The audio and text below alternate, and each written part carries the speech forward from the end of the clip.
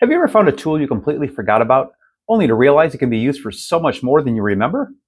My name's Jason Johnson. This week on Tech Tip Tuesday, I'm going to reintroduce you to the Windows calculator. If you think it's just for basic math, you're missing out on a whole lot more.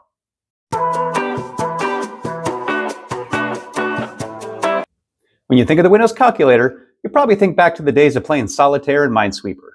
Today, let's explore some of the hidden features inside the Windows calculator that might make your day a little easier. When you open the Windows calculator, it appears maybe how you remember it, with some basic math functions.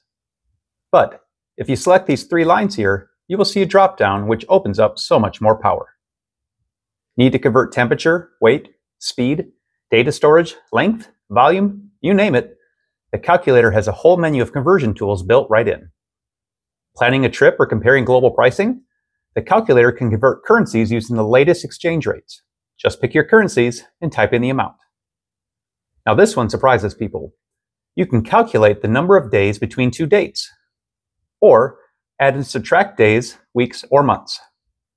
This is perfect for planning projects, deadlines, or scheduling. Finally, you can even bring back those TI-81 memories with a good quick graphing session. The Windows calculator does way more than basic addition. So open it up, explore the menu, and find some of that hidden power.